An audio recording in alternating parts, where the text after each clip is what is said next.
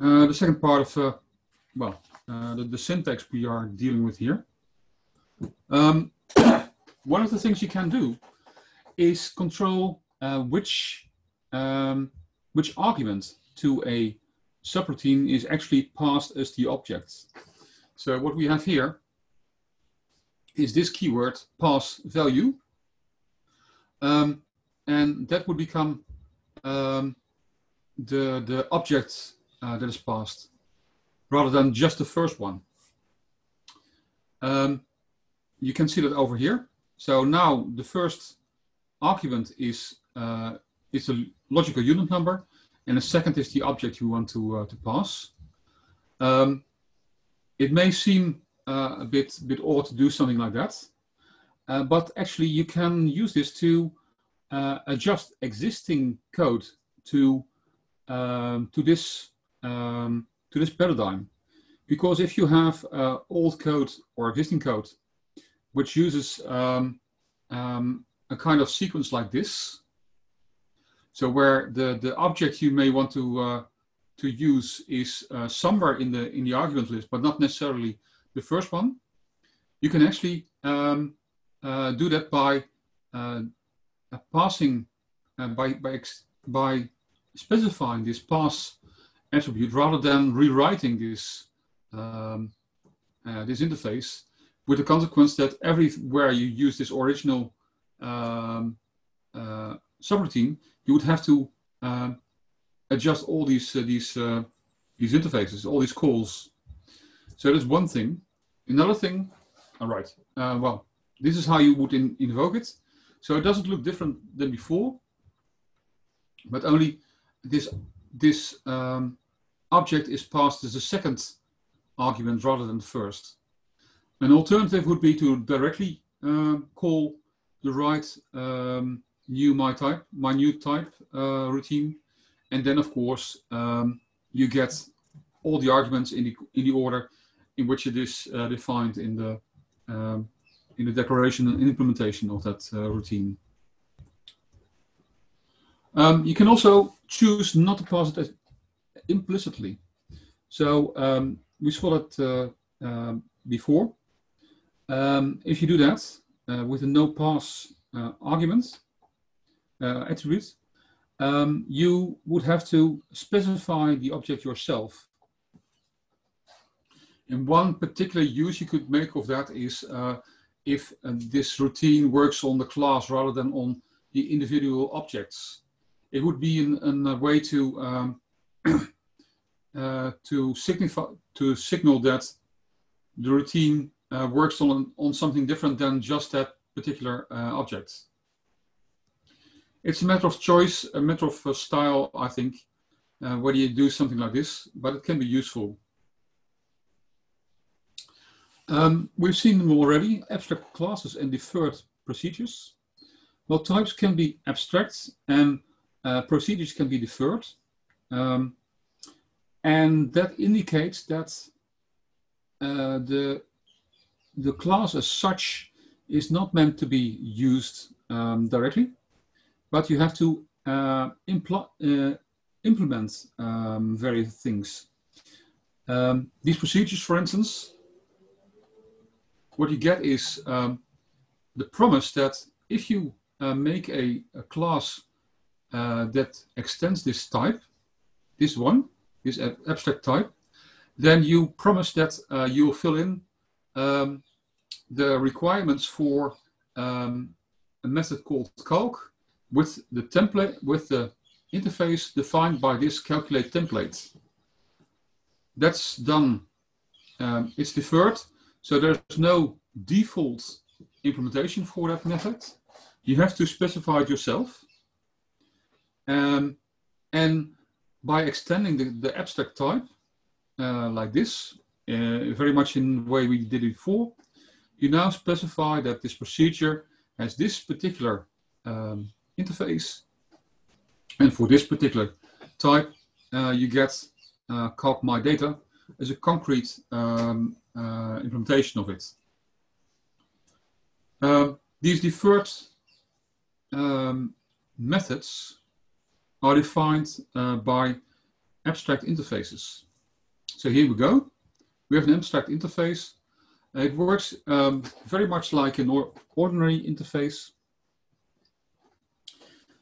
but it defines what the procedure should look like and what procedure pointers should look like. And we'll come to that later. So abstract interfaces are applicable to ordinary types also. You don't have to have these deferred methods. It gives you quite some choices for implementation, but by using abstract types and abstract interfaces, you indicate that certain things have to be implemented and that you can't rely on the default implementation. In ordinary types and ordinary classes, you would have to implement everything. And with these abstract types and abstract interfaces, you can define, in fact, a sort of contract. And anyone who wants to use that, that abstract interface or abstract type has to fill in the gaps. That gives you a way to make sure that things are done for that particular extended type, rather than that people forget about that and use something which is default but doesn't necessarily mean anything for that type. Procedure pointers, also a very useful thing. They are in fact pointers to functions and subroutines, and you can use these abstract interfaces to define what the procedure pointer can do. Let's have a look. These pointers, they point to a particular routine, like this, and this will only go if this particular routine has the right interface. And now you can call this routine either via the pointer or directly via this. And the fun thing here, or at least I think it's very funny, very nice, is that it doesn't matter whether you call it via the function pointer or via the name it directly. There's no syntactical difference. And that means, for instance, that if you use this in your class, you can get objects that do one thing and other objects that do another thing, depending on how these pointers are set. Let me see. So this illustrates that. It contains, oh, I see, I made a mistake here. This should be over here because these pointers are regarded as simple components rather than as methods. So in the code below, I define an array of an array of type myData. It's 10 long. I initialize the pointer to do calculation 1, and only for number 2, element number 2, I do another calculation. So if I iterate over this array and let every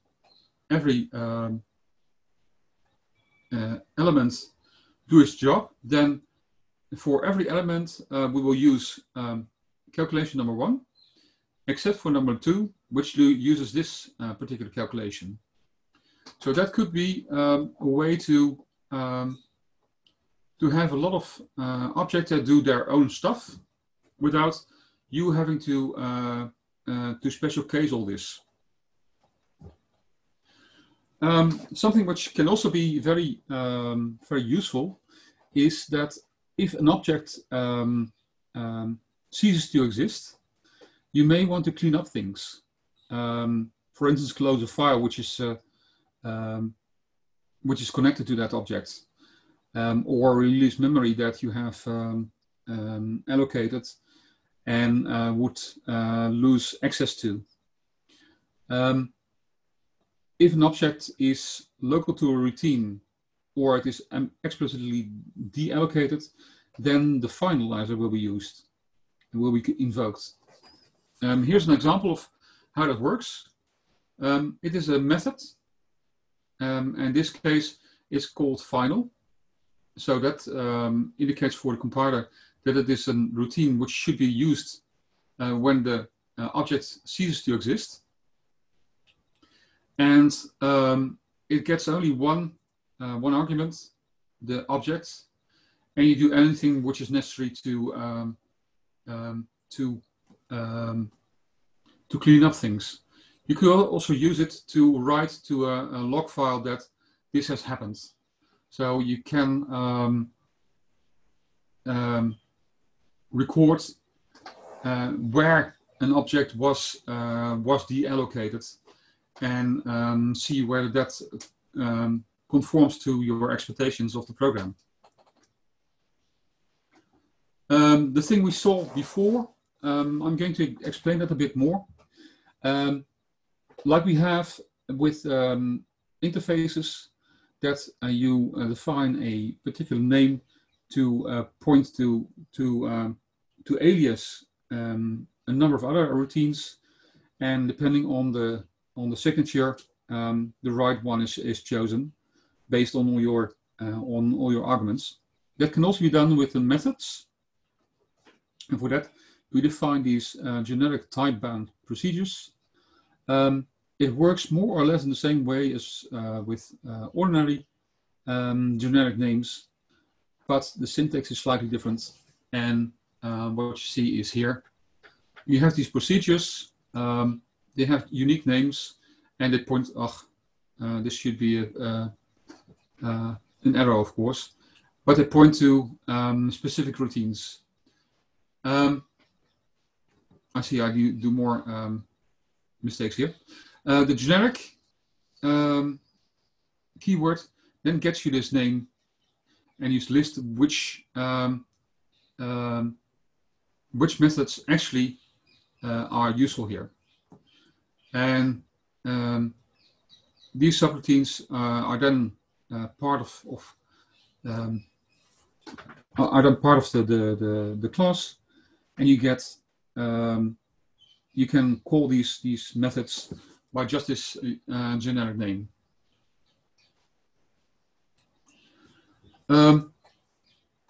You can also override, make sure that these type-bound procedures are not overwritten by a new derived by a new extended type. That's done with a non-overridable keywords, and that means that in any class you extend from this one, it always gets this particular version of that routine. That it will depend on the thing, on the, how do you call it, on the particular problem you are trying to solve, whether this is useful or not, but know that this is certainly a possibility. Then what may also be of interest to you is how this all differs from the facilities in C++. As Tiziano already explained, Fortran doesn't have the C++ style constructed routines. It does define finalizers, and they can be very useful because that takes away a lot of the maintenance you would otherwise have to do. And perhaps an important difference is that Fortran doesn't allow multiple inheritance. What you can do is extend the interfaces to the various routines. And what you also can do is the technique of aggregation, which means that you combine two or more objects in a larger object, rather than try and put everything in one interface to one type of class. But multiple inheritance, like with C++, is not possible. The other thing that I try to show you, there's no difference in calling routines via pointers or via fixed names. That means that actually for the user, this is completely transparent. And so if you change that in your class definition, then the code for the user only has to be recompiled and not changed to go from % to some other kind of operator, like you would have in C++.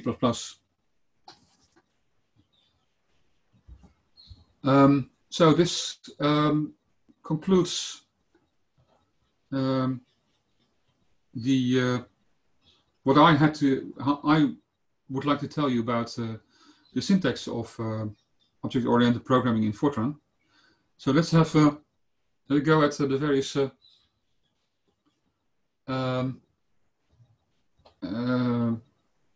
exercises.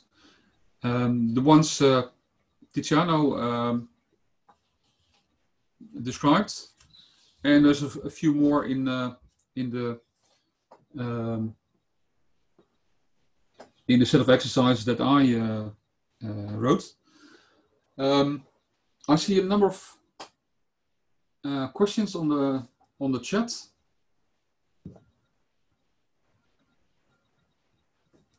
Let me see. Procedure complements.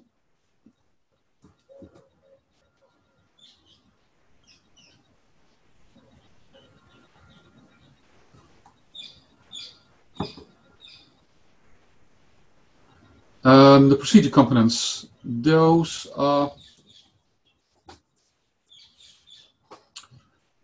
yes, there's a question to Norman to give an example. Well, if you have an example already, then we can have a look at that. Otherwise, I'm going to look at the other questions.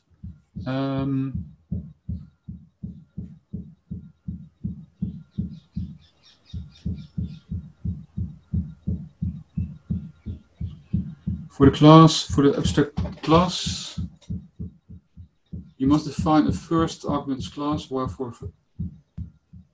there's a type. Well, let me check that I have that right, because it's easy to make a mistake.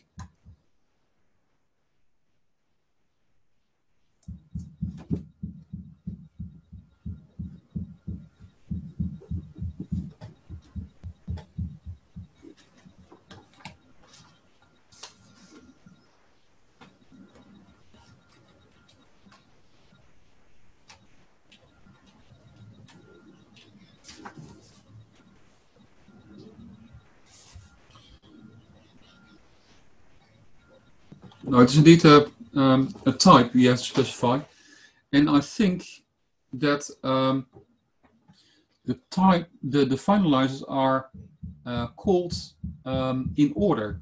So if you have a class which extends another class, which also has a finalizer, and first the most extended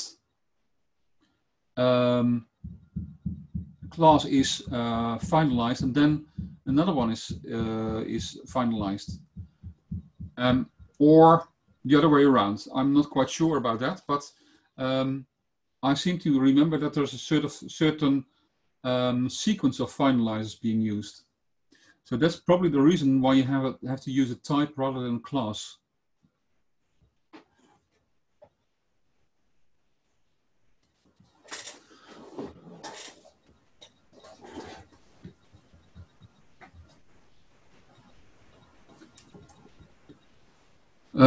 Can you call finalizers explicitly? Yes, certainly, because they act as ordinary subroutines.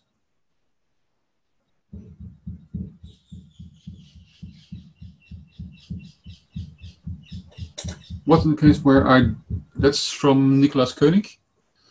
What in the case where I don't know the run type of the object? It has been handed in as a superclass, for instance.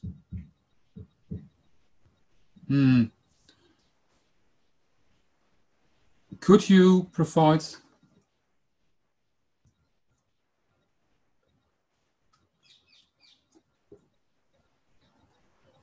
this sort of things is we're getting into the nitty-gritty details of what's happening with these objects.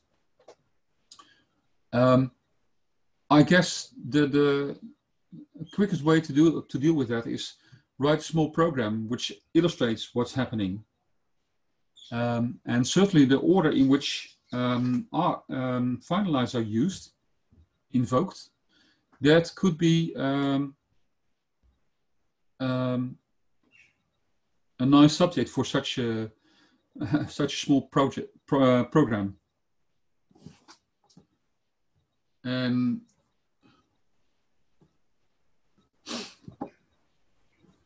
yes, like I said, Fortran doesn't have multiple inheritance, and I must quite agree with Thomas Koenig about that. Multiple inheritance in C++ seems to be another cause of much confusion and also much errors, because you could inherit, that's the famous diamond shaped inheritance. You could inherit from the same class via two subclasses, and then it's completely unclear what the various methods and attributes originate from. My drawing skills are very limited, so let me try something here to illustrate that.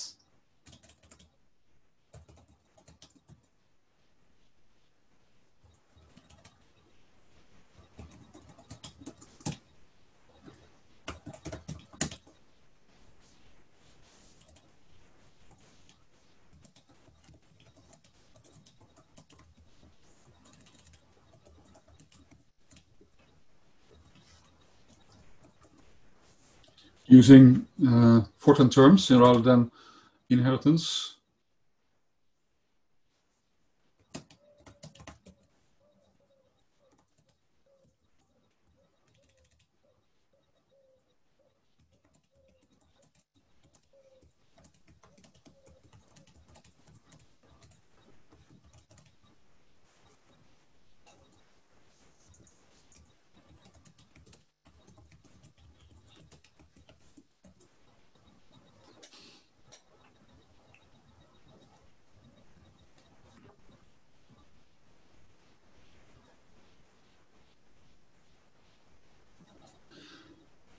So that's the diamond-shaped inheritance problem. Well, since we don't have that in Fortran, we don't have to deal with this sort of this sort of things.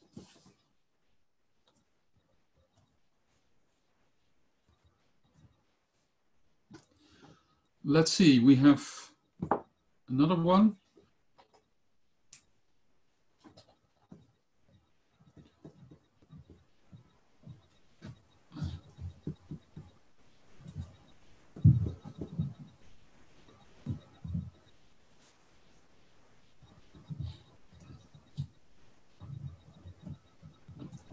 Right. Arjen has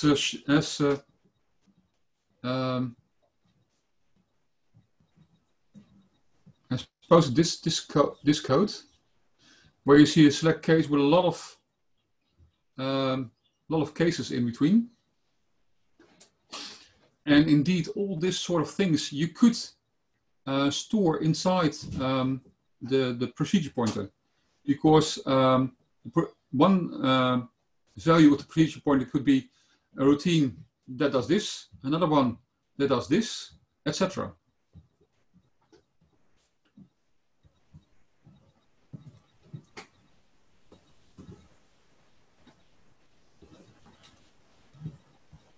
So do we have any more questions?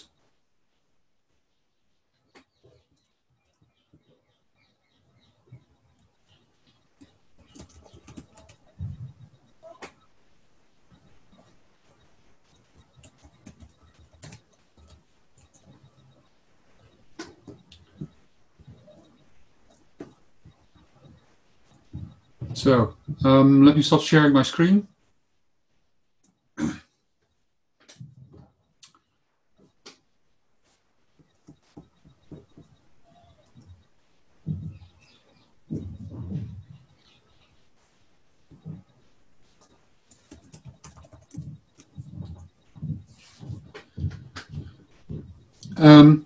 Tiziano, the question by Aline is quite suitable for your command pattern.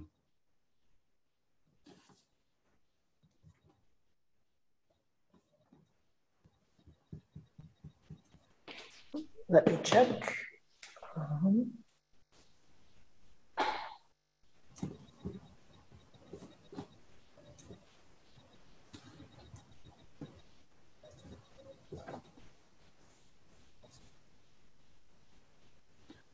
It concerns micro MD. Yep. Yep.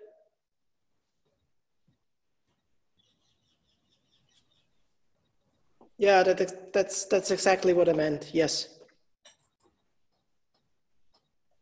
That's it. You have an operation and you also have parameters, and you don't want the place where you call the procedure to know about the parameters. And that's where you use a function object, because then you have the function to be called and the parameter bundled in one object.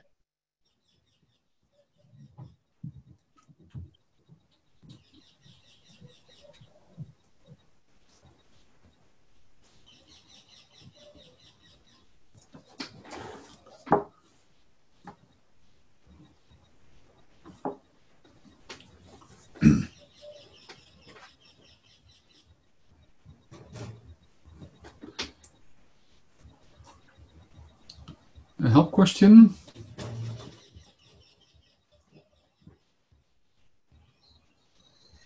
I'm always worried when they come from compiler people.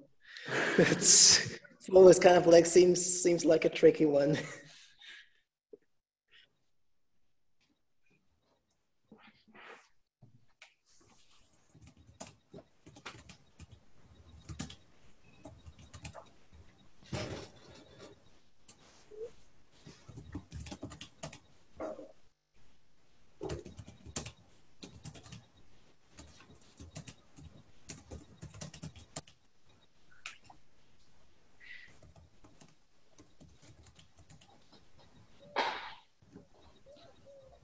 I'll mute my microphone.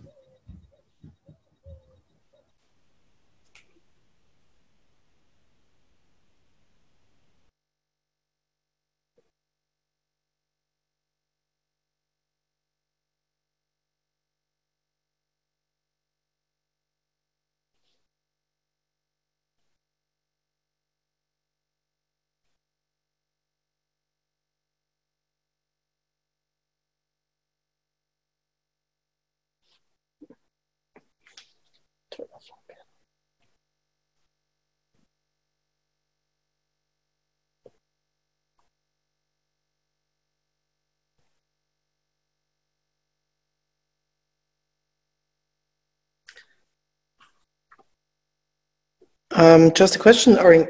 that was your last presentation. Yeah, sure. That was my last presentation. So the thing that's left is the exercises and questions, discussions. Yes. And Thomas's question in the help. Well, I have to look into it. I doubt I can help. Well, sure, there's an answer.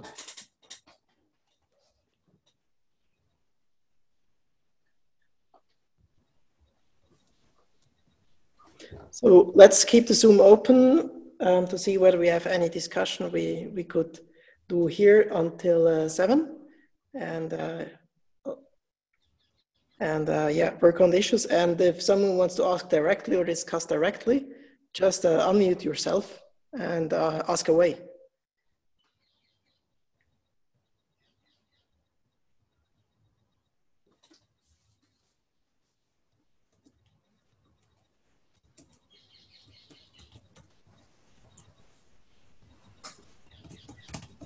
There's a question in the chat about the transfer function and using it with derived types, which is something that I haven't played much with, so I'd be interested to hear if anybody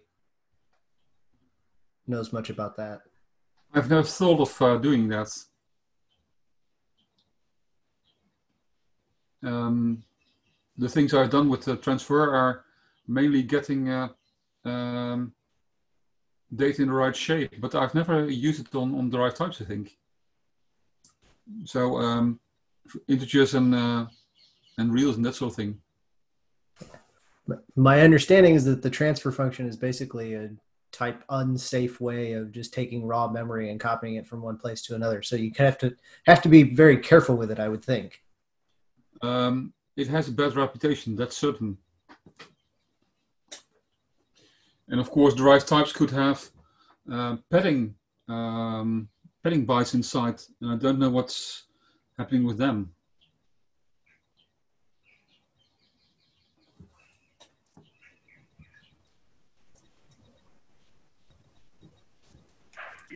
Maybe also the other question warrants some discussion. So on finalizers and about making them elemental. And I think the reason, so maybe as a background, the problem we have there, I think, is that when you want to free or deallocate an array of user-defined types where you have a finalize on. And to be honest, I've worked with that. I tried to do something like a nested tree, and I didn't find a compatible way which would work with at least 3 compilers. So the best I could get is a memory leak. And the worst is an ICE or kind of like incompliant parsing from different compilers. So that might be, so I think you have, I think it's a bad thing that you have to worry when you write a finalize, that you have to worry whether your type is used in an array or not. I think that's really unintuitive.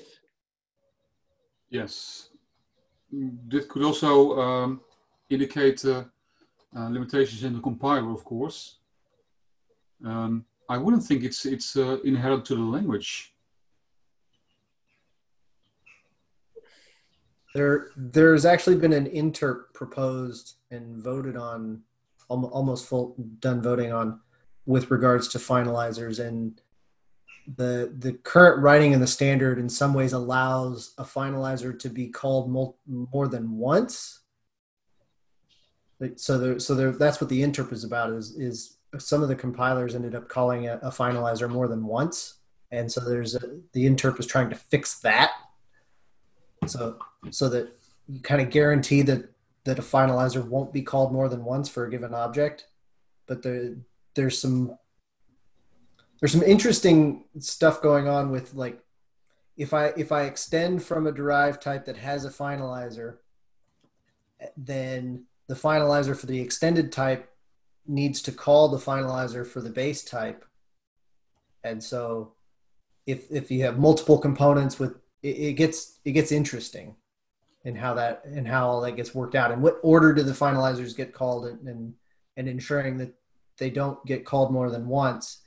And deallocation is not the same as finalization, although deallocating something is supposed to call the finalizer, right? So they're not the same, and they interact in interesting ways. And so there's some discussion about how the language is actually defined in terms of all that stuff. So it's still kind of a work in progress at this point, I think. Okay. I think that the double free is what I ran into in one variation of my test code.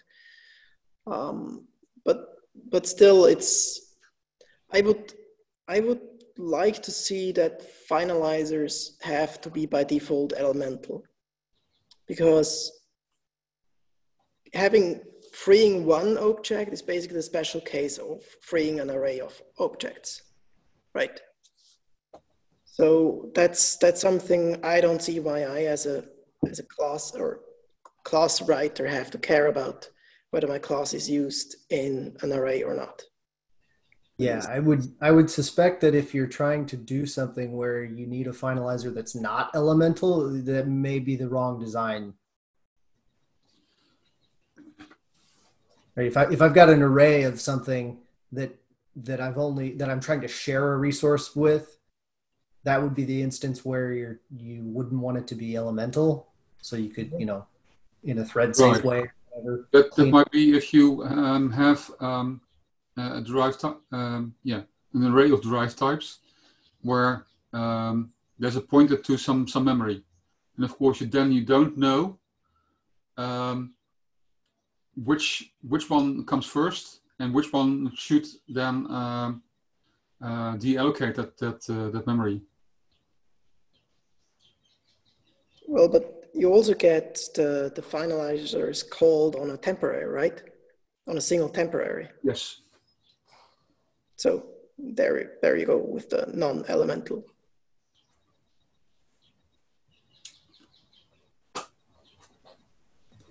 So yeah, this is. Yeah. Well, talking about that,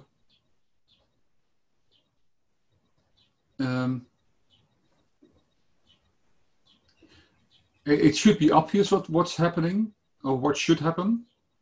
But I can imagine that there's a lot of complications underneath, like Brett is indicating.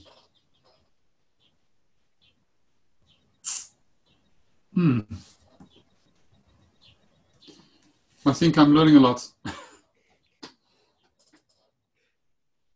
I think part of the problem is that if you have a derived type that has several components, and each of those components are a type that has a finalizer, then the order in which the components get finalized is hard to predict. Yes, and it will probably depend on the compiler you're using, or on options for the compile step. Right. But if that matters, then your objects would be, or the components would be, interdependent.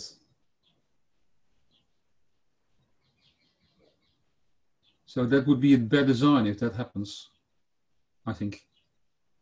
Yeah, if you're in a situation where it matters the order of finalization, then you're kind of in a situation where you're sharing some resource without a real indication of who owns that resource. Yeah. And then trying to manage how do you release it is a really thorny problem.